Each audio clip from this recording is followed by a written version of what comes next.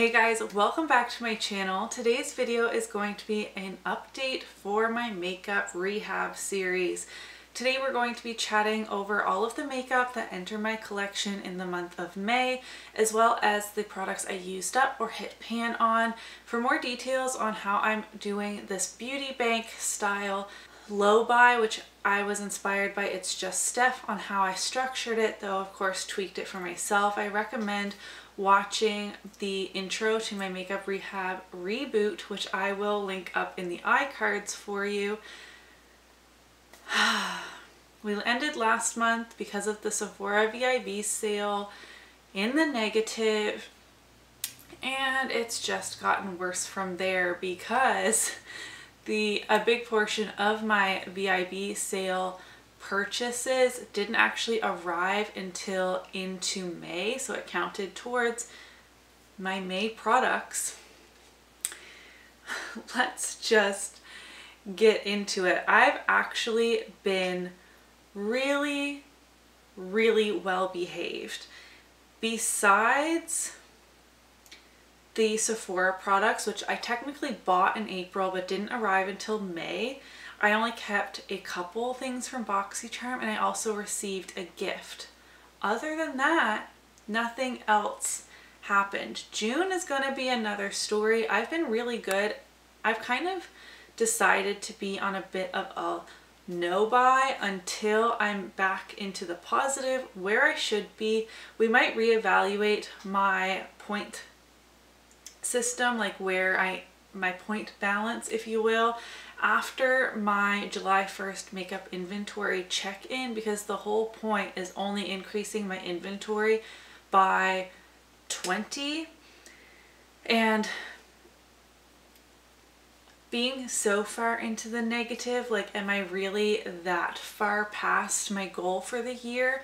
We'll have to see. I'm getting a little bit better with decluttering, as well as having discovered a couple of expired products in my collection, which are obviously lowering my makeup inventory numbers, but I'm not using those as rewards for my beauty bank.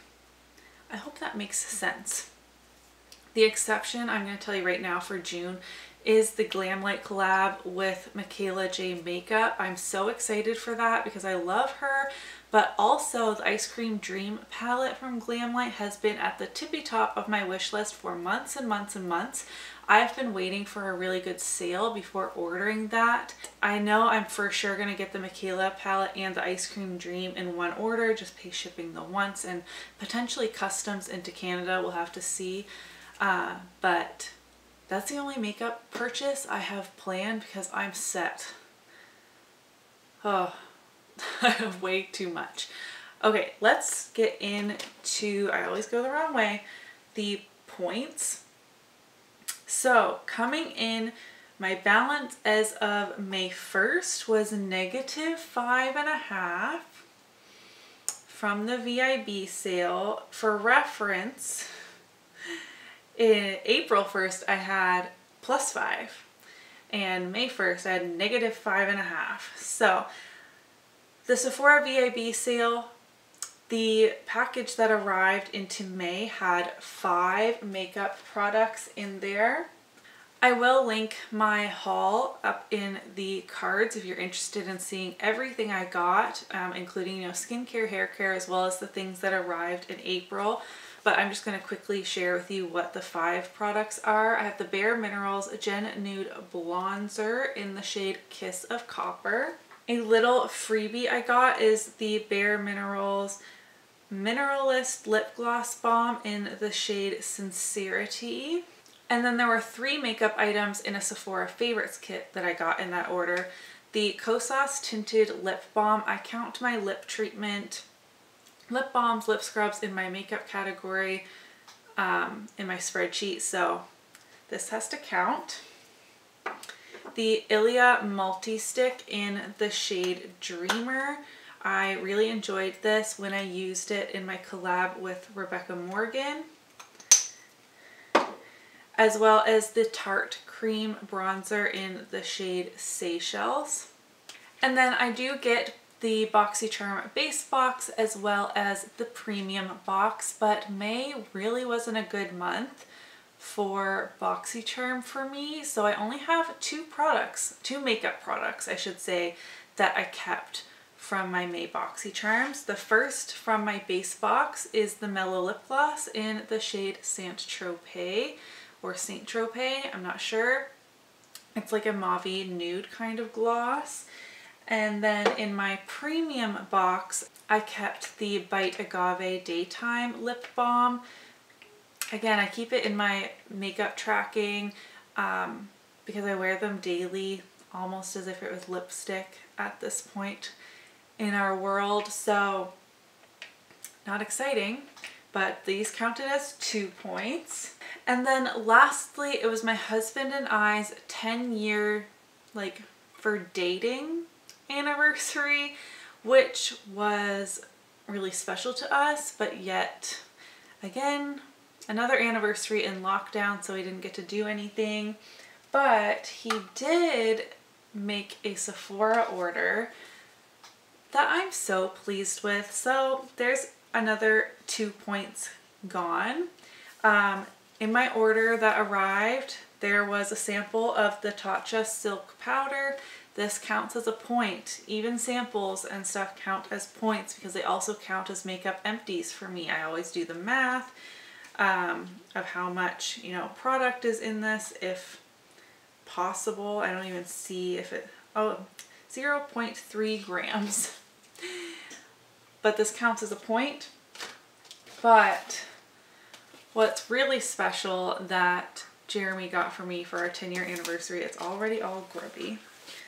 I'll rub it on my shirt. It's the Natasha Denona Zendo palette. I would never spend this much money on an eyeshadow palette.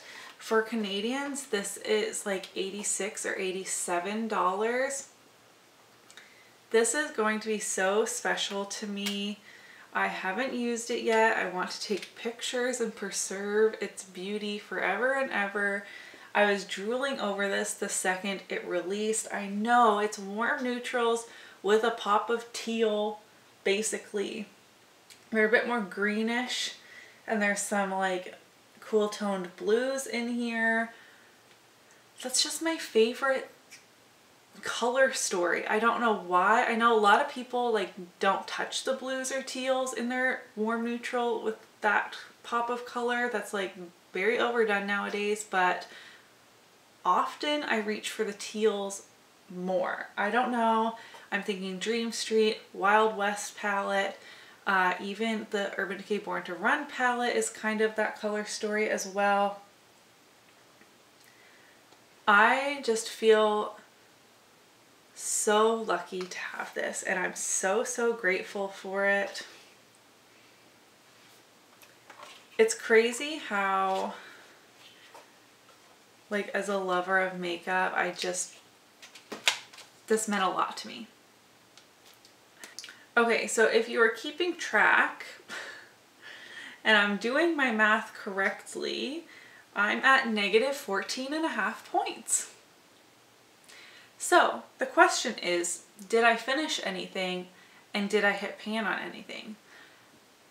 Now,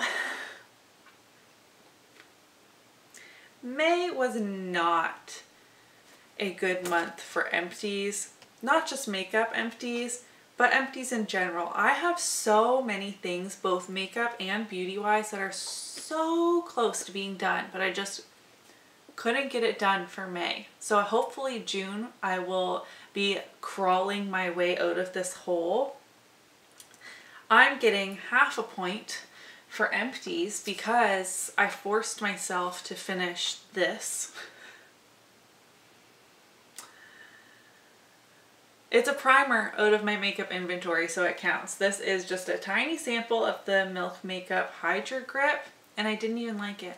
This foil pack lasted me 3 days, and I wasn't impressed with it. I do have another of this exact size, and I also get half points for pans. And if you're keeping up with my Pan Those Eyeshadow series, I did hit one pan this past month, and it was in my Wet n Wild Not a Basic Peach palette. I hit pan in this shade. So there's another half a point. And that's it. So half plus a half is 1. So I went into June 1st with negative 13.5 points. I kind of feel really defeated by that number. Like, that's pretty far in the negative. But like I said, I have some things that are so close, and really I got my purchasing fix out of the Sephora VIB sale, and now I'm good. My makeup drawer of shame is overflowing. I have a whole giant cookie jar full of lip products I haven't used in almost 18 months. So there's really no need for me to buy anything.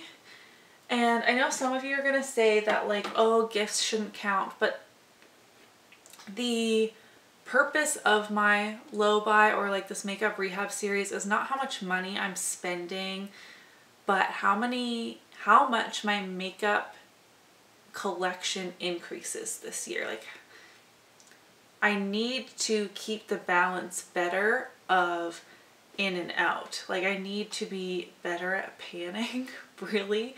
But I've been doing my makeup way more than I used to, and I'm really excited about my upcoming makeup empties. I could have had another makeup empty.